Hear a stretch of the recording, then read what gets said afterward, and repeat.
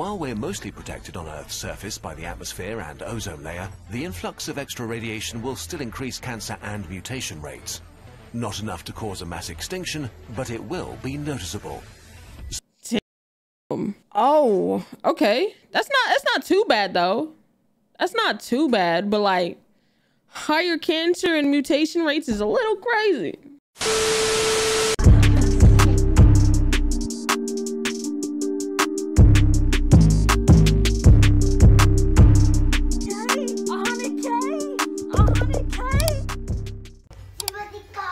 All right, Chad, we bringing back Kurzgesagt cars. You know what I'm saying? They got some bangers. This is the most extreme explosion in the universe. Let's fucking watch this video, man. Supernovae are the most powerful explosions in the universe, unleashing enough energy to outshine galaxies. We have no real metaphor for their power. Wasn't our galaxy made by... Well, I don't think it was a supernova. I'm not gonna lie. I don't think it was a supernova, but... If the sun were to magically go supernova, it would feel like you were being hit by the energy of a nuclear explosion every second for weeks. Jesus. While supernovae are the engines of creation, forging the elements that enable life, they also burn sterile whole regions of galaxies. So what would happen if one hit Earth?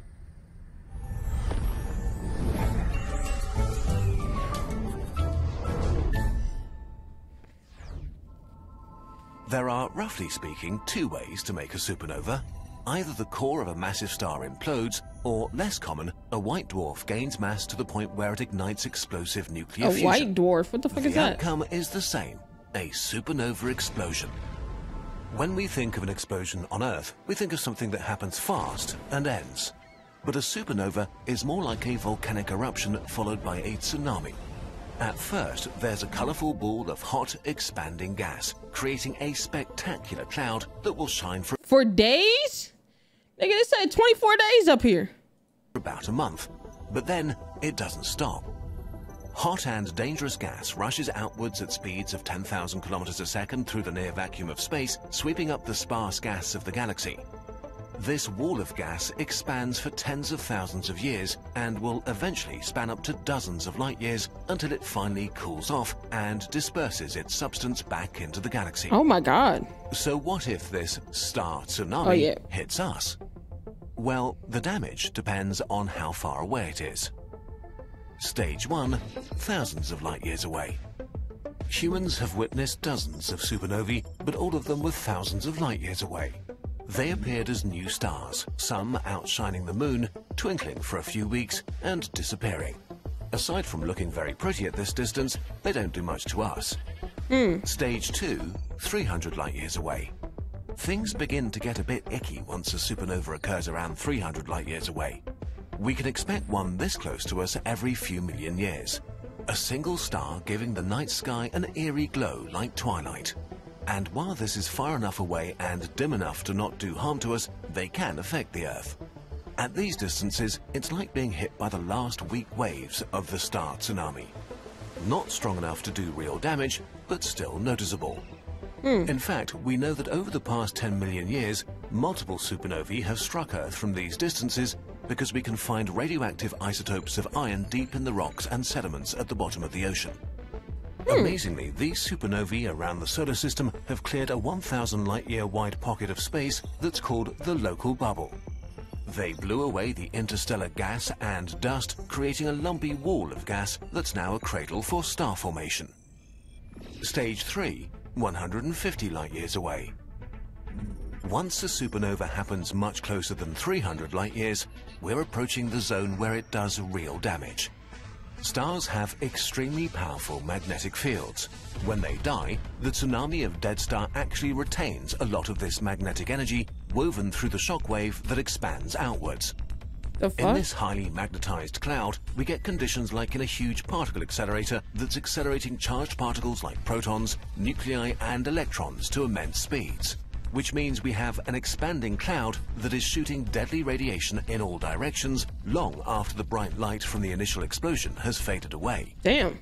If a supernova happens too close by, waves of these cosmic rays will wash over the solar system for thousands of years. Damn! While we're mostly protected on Earth's surface by the atmosphere and ozone layer, the influx of extra radiation will still increase cancer and mutation rates.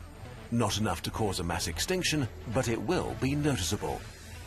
Damn. Oh, okay. Okay. That's not too bad though. That's not too bad, but like higher cancer and mutation rates is a little crazy. So let's just make sure that it just always stays behind 150 years, you know? Spaceflight would become impossible in the solar system as astronauts wouldn't survive the waves of radiation for long. Jesus. We don't know exactly how bad this would be, but a supernova that is close enough may trap our species on Earth for generations, maybe thousands of years. Damn. It only gets worse from here.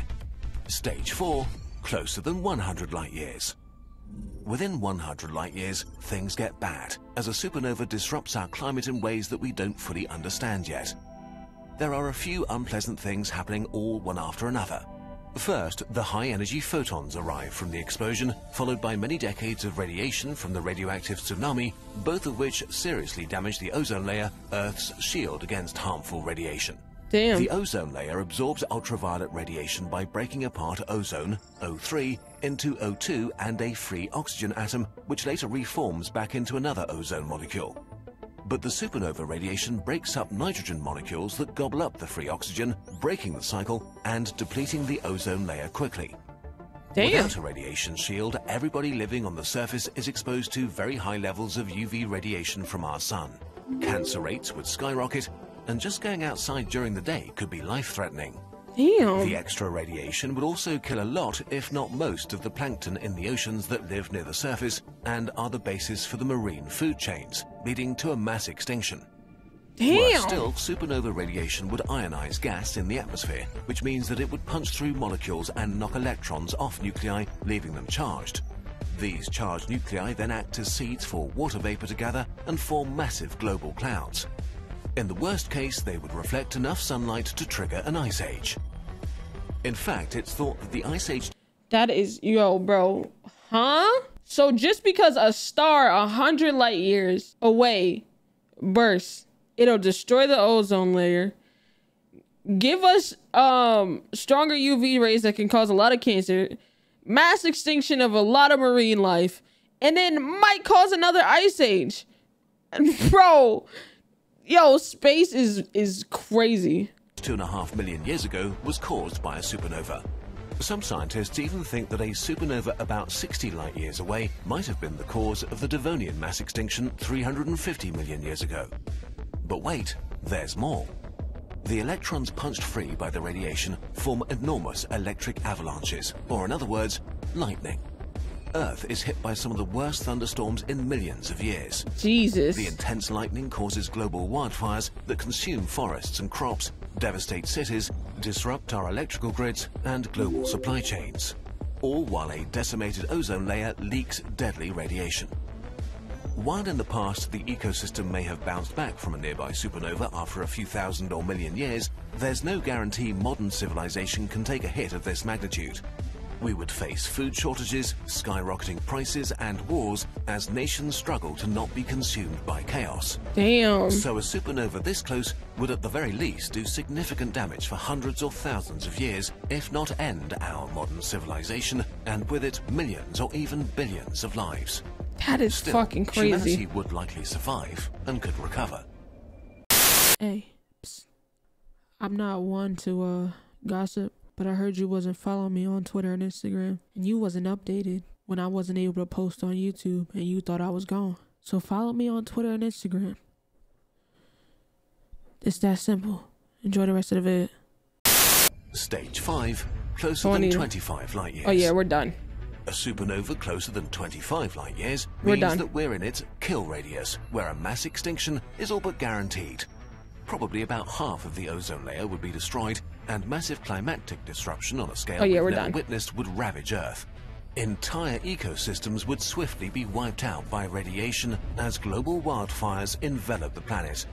All the things described before happen, but way more intensely and much faster. A few people might survive for years in bunkers if they have food supplies, but the world they return to will be devastated and hostile to life for hundreds of thousands of years. Oh yeah, we're done. Human extinction is extremely likely. The final stage, 4 light years. Being any closer to a supernova is very unlikely because space is big, but the effects would be extreme. Even from 4 light years away, the distance to Alpha Centauri, a supernova would be almost as bright as the sun in the sky. Jesus. While casting 2 shadows could be fun for a few hours, within days the Earth's surface gets as hot as a sauna, baking the surface for weeks until the explosion fades. The surface of Earth burns, scoured of life. Even the oceans aren't safe. The massive amount of radiation that follows burns away the ozone layer, killing everything that sees sunlight. Oh my God. It will be the largest extinction event in history, reducing life to a few survivors in the deep sea and critters in the deep soil.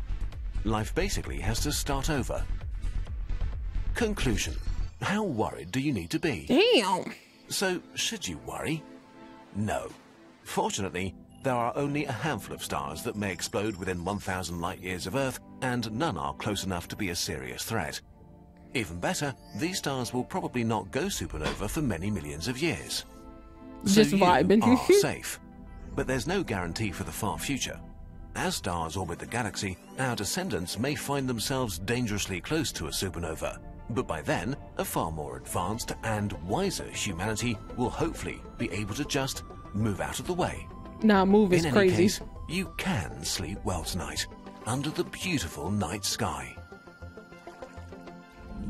And Hey chat, we safe, but listen, my future compadres, like my great